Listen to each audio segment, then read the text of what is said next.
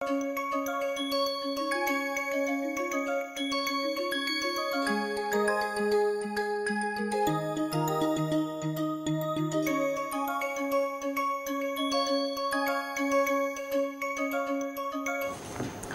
is for weakly coupled systems.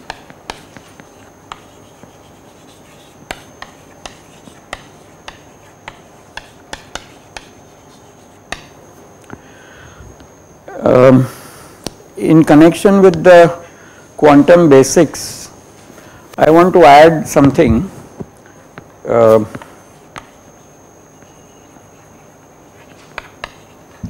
Comment on QM versus CM,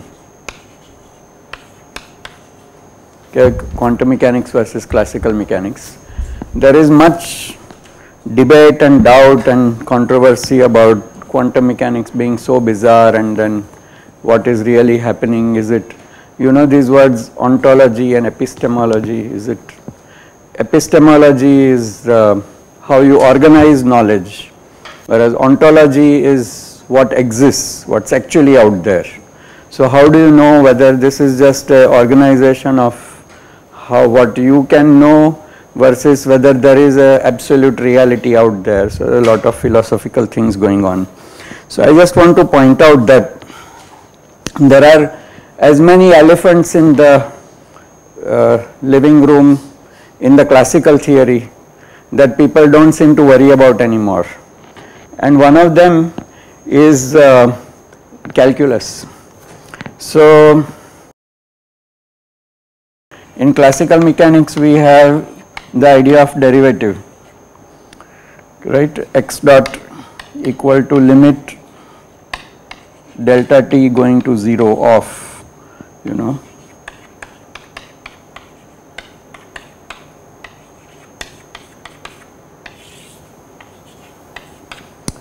and similarly other derivatives df by dx, right, some limit of delta x going to 0 of whatever. Did anybody in real life actually take the limit to 0? Did they? Well, when they did, they found quantum mechanics. Before they reached 0, they began to find quantum mechanics. The smallest scales they reached was atomic scale, nuclear scale. LHC has reached some astronomically smaller scale than that. But nobody has reached 0, right? Nobody has explored 0. So this idea that this limit exists is a fiction from the point of view of physics, because no limit has, nobody has got a stopwatch which can be calibrated to go to exact 0. The best cesium clocks we have frequencies in whatever. So you can tune your frequencies correct to parts per 10 raised to 18, whatever you want, it's never 0. So this limit was never actually taken in practice, but people so firmly believe in it that they think that classical mechanics therefore made the world predictable, and then you could provide x and x dot at one instant of time, and then Newton told you how to go in the future. Did they, how precisely did they know the past? It is just that the precision of all their measurements was so poor that it looked fine. But in reality, classical mechanics is essentially founded on fictional ideas of what is the continuum. The ideas of what is continuum have been made very precise and refined.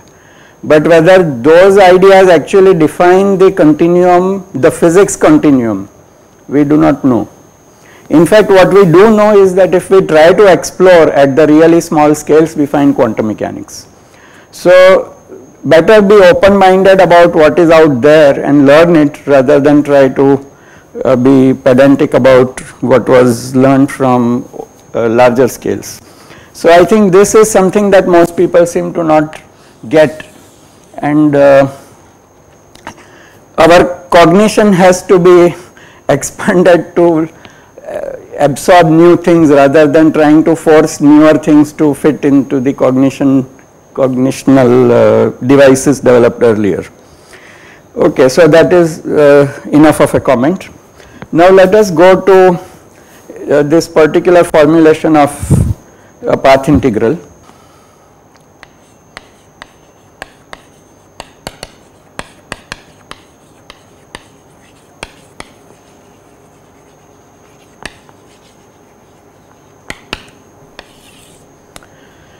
Let us begin with some fixing of nomenclature and notation. We write Schrödinger picture states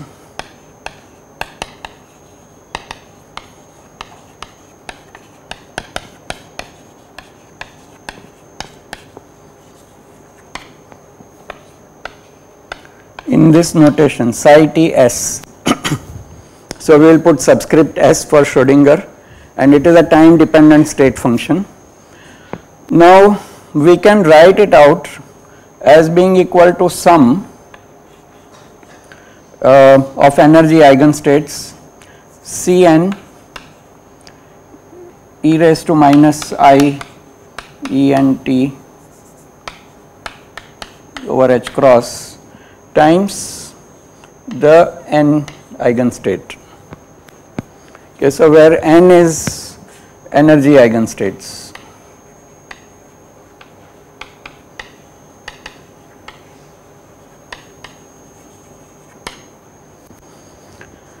Okay. So now we have another notation. These things written like this with some eigenvalues written in them with no time dependence or anything are basis states. So we use the same kind of angular bracket notation, but n are basis states. So the set n is basis set.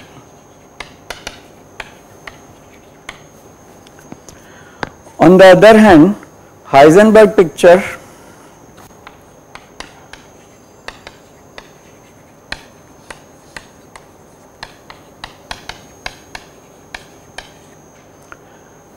we write psi h. The state is not time dependent, and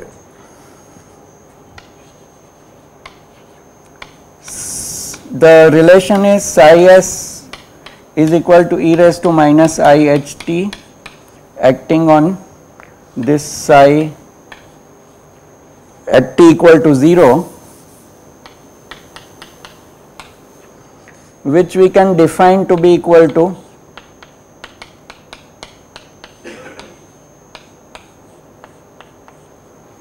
psi h.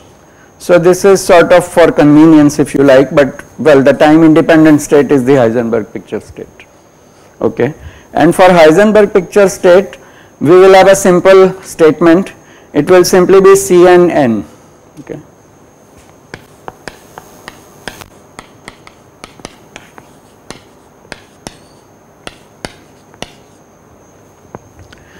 And of course one should then write the time evolution for Heisenberg picture, and that is given by right, for operators we have, right, so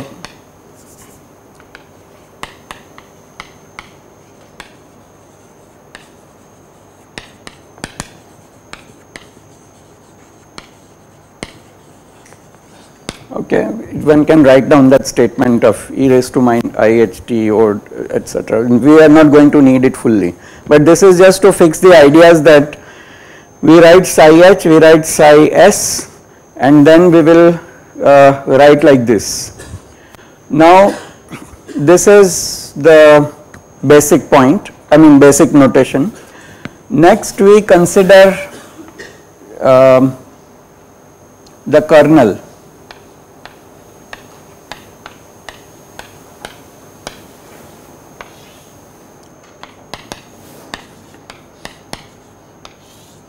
So quantum mechanics time evolution can be written out either as a, so Schrödinger equation of motion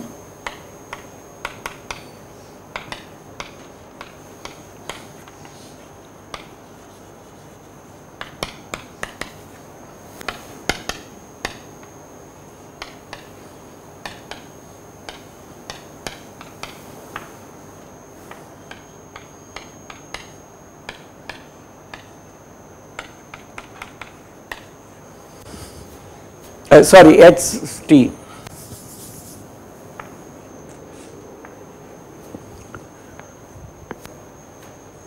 Now there is an alternative way of writing. So instead of a differential equation,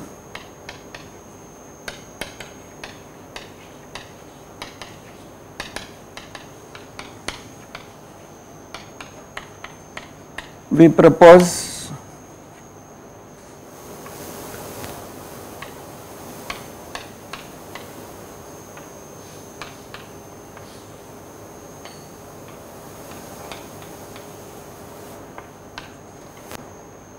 t equal to t1 to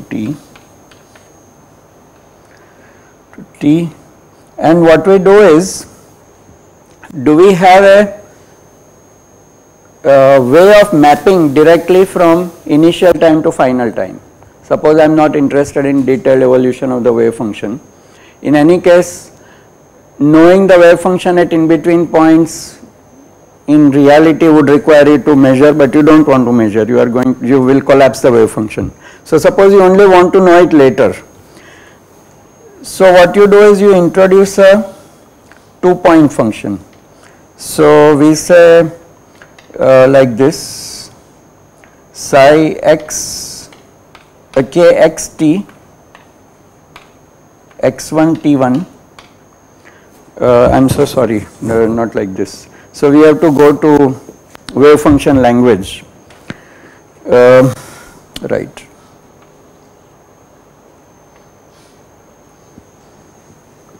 Okay. So this makes it the Schrödinger wave function.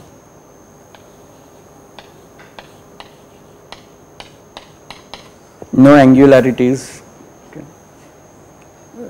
You have the usual wave function. The definition of that wave function is, we have taken the projection on this basis. Remember, things that are unadorned by themselves are basis vectors. So this is basis constructed out of x operators, and so this is psi x of t, and this we want to write out as being equal to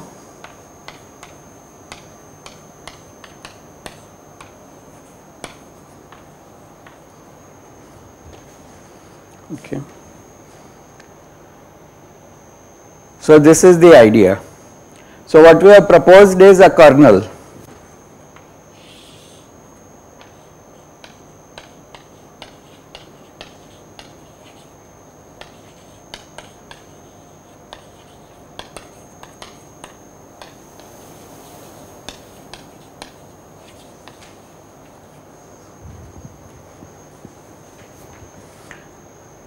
So is the meaning clear?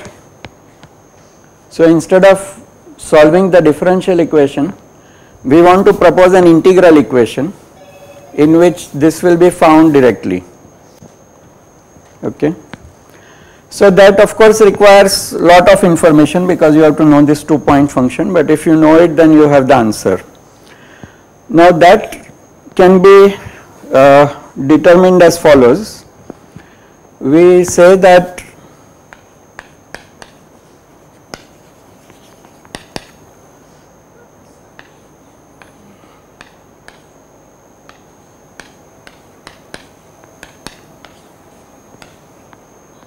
integral d3 x1, sorry, so we have to do only d3 x1, not t1 to t, very sorry, right, so this is not there, okay, it's d3 x1 only. So integral d3 x1 of, we introduce this time dependent basis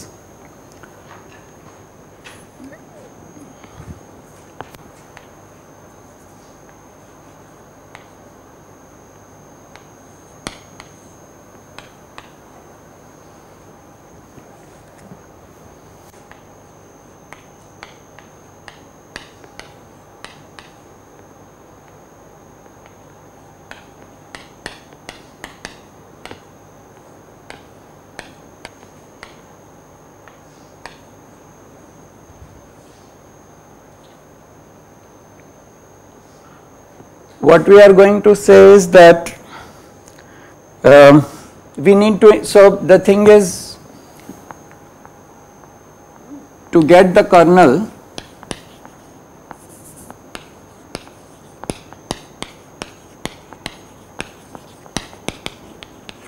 try something like this, try inserting a complete set of states, right. So this would add to 1. So it is like taking this directly an overlap between the final and the initial.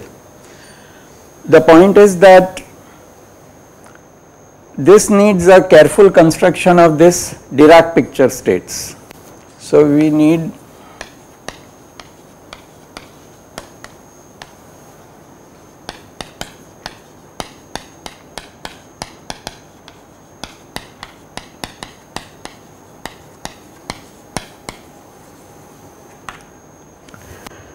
and the idea is that we make them instantaneous eigenstates of the Heisenberg picture operators.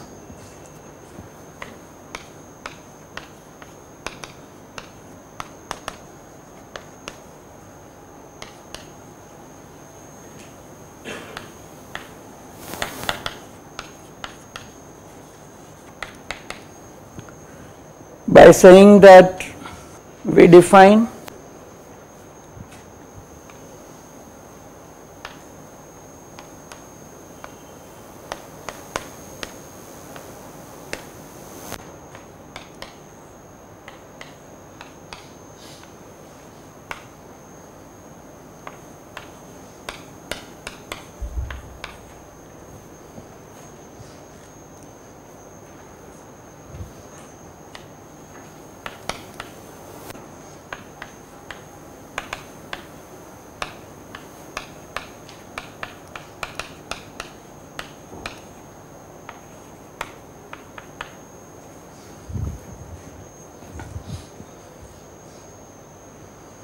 so earlier I had said that things that have nothing else in them except some eigenvalues are basis, but now we are going to make the basis time dependent, okay, and it is time dependent in the sense that it will return exactly the same eigenvalue regardless of the time at which I measure it, provided I use the Heisenberg picture time dependent operator.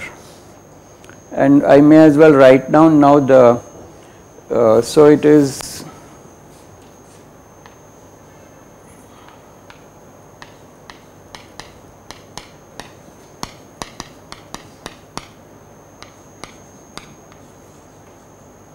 this is, if you want, Schrodinger picture operator.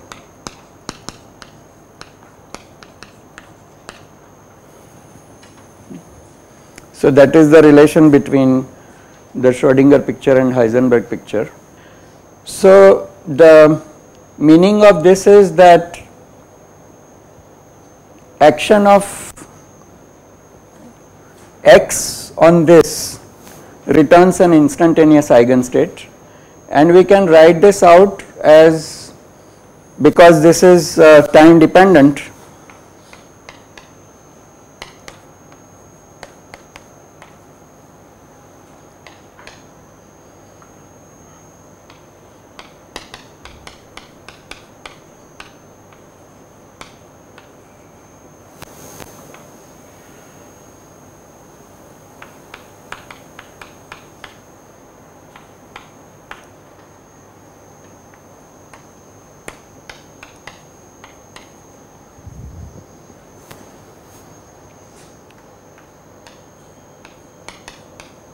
so if we define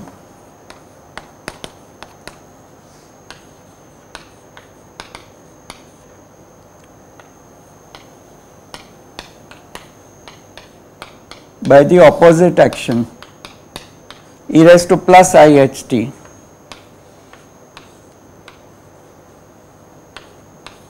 the unadorned basis, then this will work.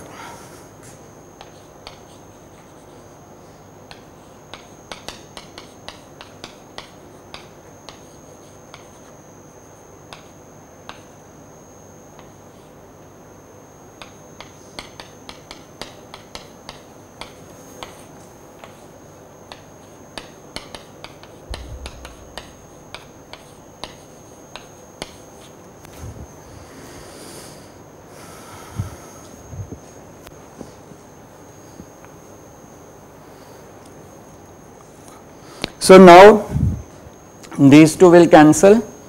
XS acting on the unadd-on basis will return the eigenvalue x, and then it will become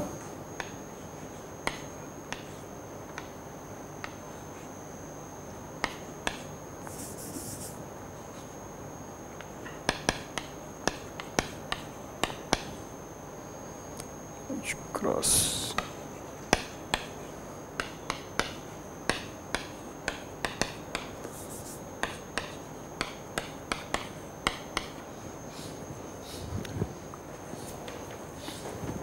So this is a bit of technicality, and if you are reading this for the first time, you may find that I am struggling over a technical point. Well, it is technical.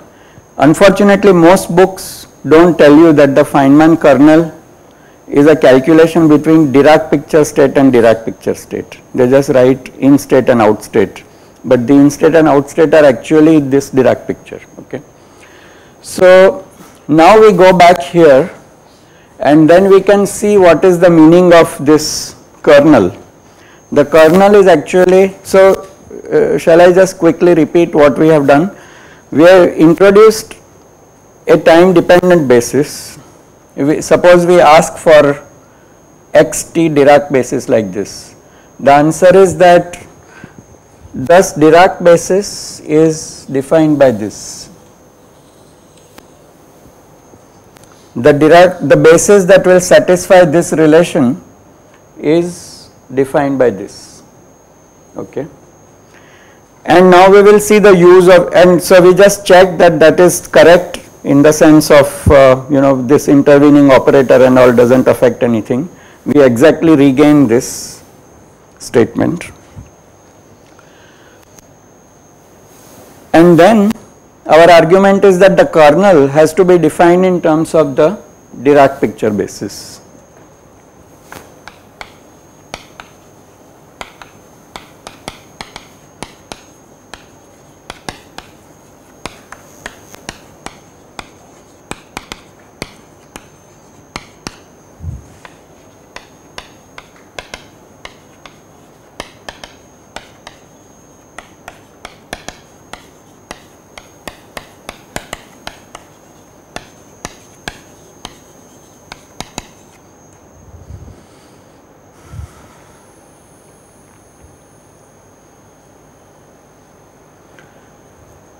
So note that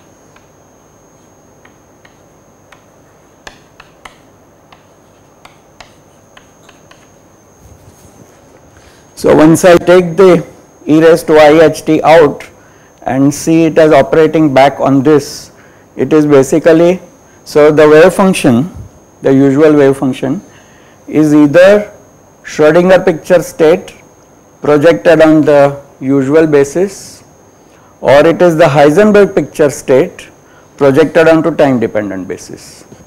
Okay. And so now we can read off what this kernel is.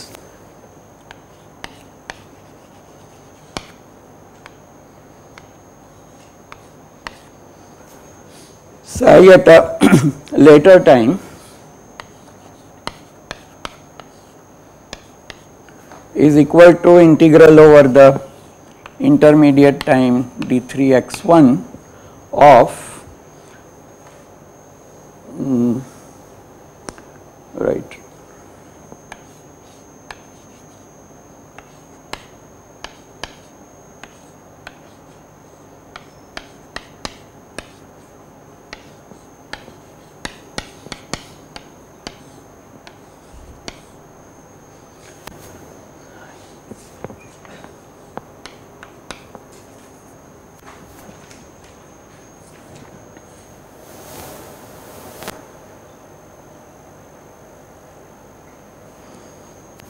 right? Because psi is Dirac picture basis projection of Heisenberg picture state. So that is this and this, and all we have done is inserted the identity in between.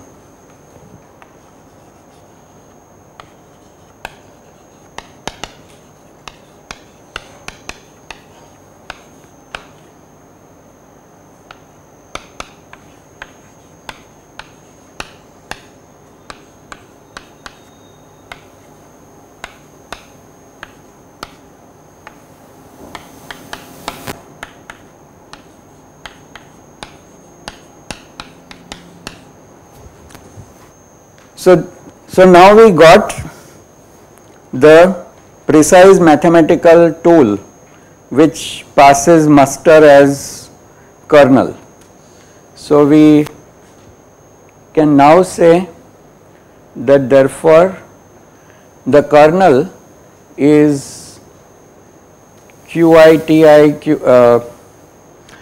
so this part we can now write as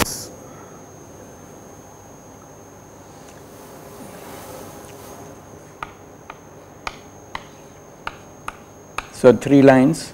This is equivalent to saying I have this, then I have k of xt x1 t1, and now in this I again let go back to the original. So then it will just look as if, so side the Dirac basis overlap with Heisenberg picture operator is same as ordinary basis overlapped on Schrodinger picture, which is just the wave function. So it is psi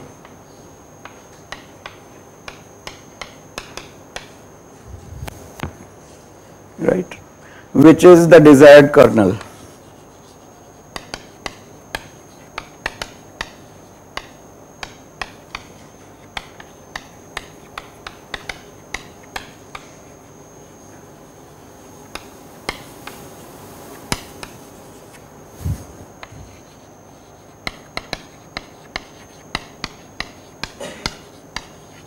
Okay. So that is the precise meaning of the kernel.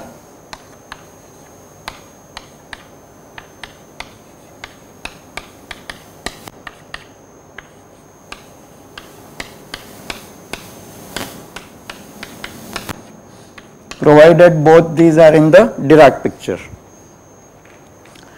Point 1. So end of preparatory remarks 1. Now we go to the next part, which is that Dirac's original motivation for the path integral.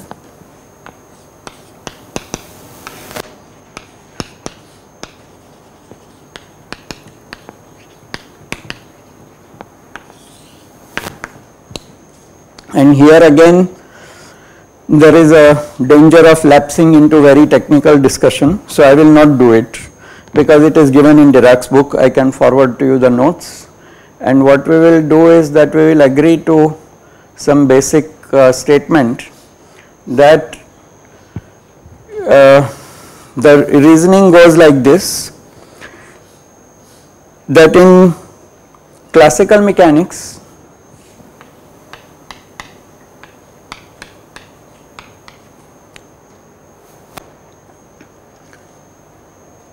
any two set of canonical variables can be related by a canonical transformation.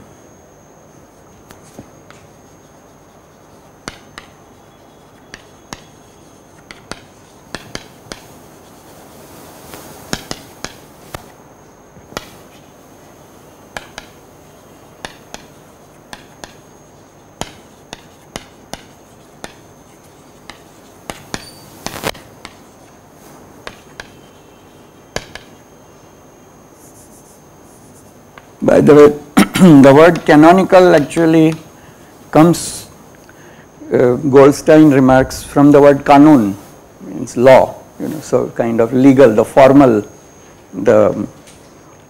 okay. So by a canonical transformation.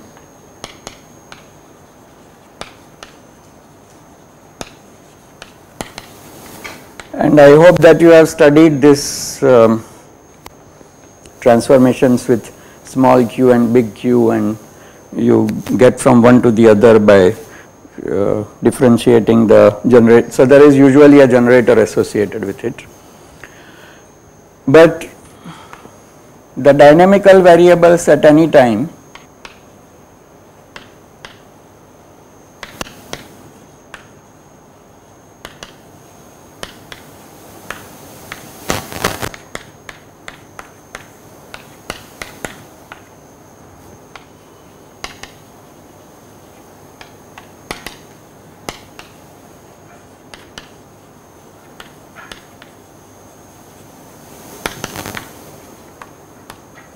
right. Therefore, time evolution itself should, right, at any instant of time they are canonical. They satisfy the canonical brackets, Poisson brackets. So therefore, time evolution itself is a canonical transformation.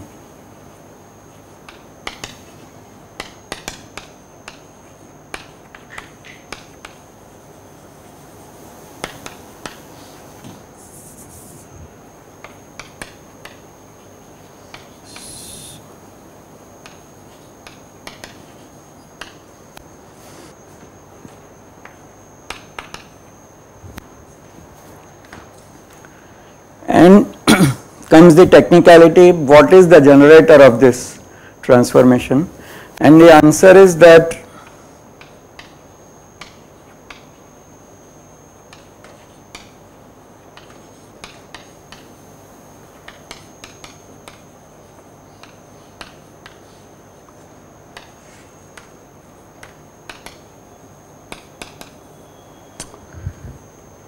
it is the Hamilton's principal function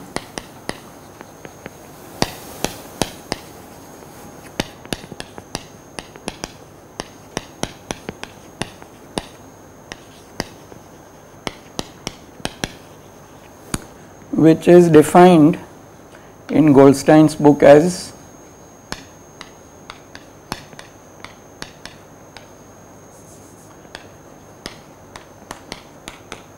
so this is a canonical, you remember there are 4 kinds of canonical transformation: old Q's, new P's, old P's, new Q's, or old Q and new Q. So this is of the type old Q to new Q, okay. This is the generator. So it is equal to the integral from xi ti to xf tf of, and Hamilton's principal function is defined as p x dot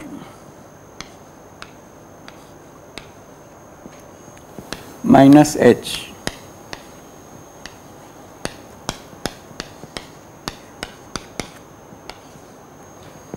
dt, where the time integration is on the classical trajectory.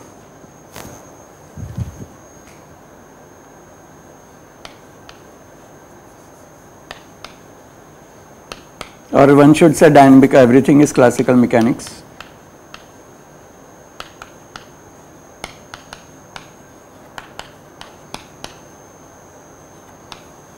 So the integration, so this is a appendage to the integral sign. You might say, what have you learnt? Because if you already know the dynamical trajectory, then what is there to be solved? But this is a formal statement about what is the meaning of the canonical transformation, what is its generator, and what it consists of. So in the language of canonical transformation, the time evolution is a canonical transformation generated by this particular generator, so that P final would be got as equal to ds by dqf, and P initial, well, I mean there are vector signs, but so you put gradient if you like. So pi equal to minus ds by, because it is the lower limit, this is, so x, I hope I didn't write, okay. I have notes in which I have used q and p, here I started writing x and p. Okay. So this is how the old and new, this is how the generator works, okay. It is a function of the old coordinates and new coordinates, and therefore the new momenta and old momenta are derived from it by this. So, but you have to do the integration, so don't mistake this for the action principle or the action. The action is a functional. This is not a functional. It is a 2-point function of real numbers, real arguments, which are only the endpoints.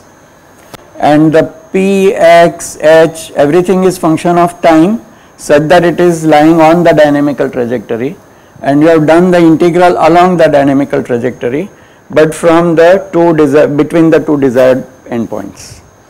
Then the object that you assemble, of course you would know it parametrically as a function of the endpoints, xf, tf, q, xi, ti, and that multivariate calculus function, not a functional, that function is called Hamilton's principal function. So all this was formalized by Jacobi, and I think the word canonical also goes to Jacobi. So this theory of transformations. So coming back to Dirac's motivation, he says, look, for every transformation of basis that you can do in classical mechanics, there exists a unitary operator which implements it in quantum mechanics. Okay, so next, recall postulate number which? No, third only, third. So we just said linear operators, second one was observables are Hermitian operators, and third was transformations are implemented by unitary operators. So corresponding to a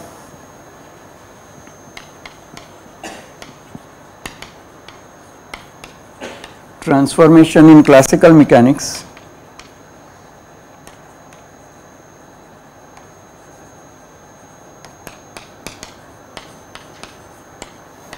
there exists a unitary operator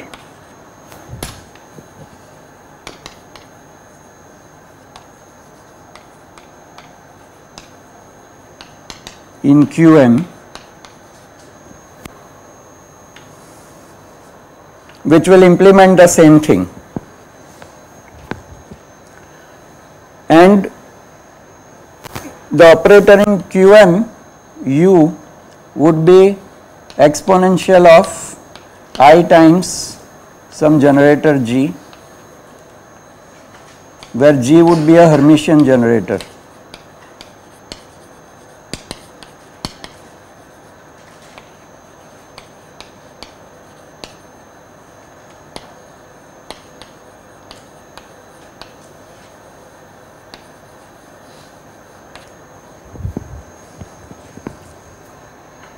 Right, the unitary operator would be given by exponential of I times a Hermitian operator, which we usually refer to as a generator.